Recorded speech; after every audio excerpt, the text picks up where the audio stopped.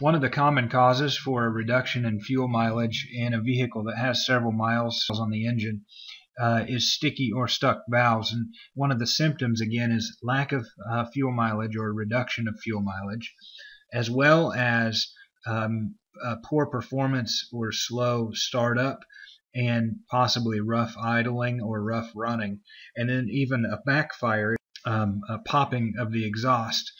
One of the simple ways to test for this is to take a piece of paper and hold it in one hand up against the tailpipe and watch for that paper to flap in and out. As you know, the exhaust coming out of your engine should push out all of the time rather than flap in and out. But here's a look at what it looks like, and I hope this has been helpful for you. It's one way to diagnose sticky or stuck valves within your engine.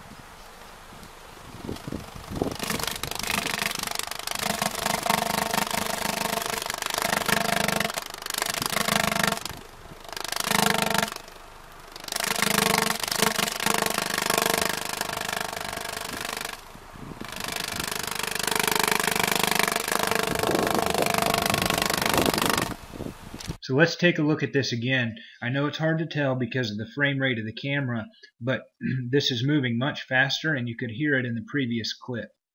Just know that if the paper is flapping in and out and sucking against the tailpipe any at all, that you have issues with your valves and that they need to be checked out by your local mechanic.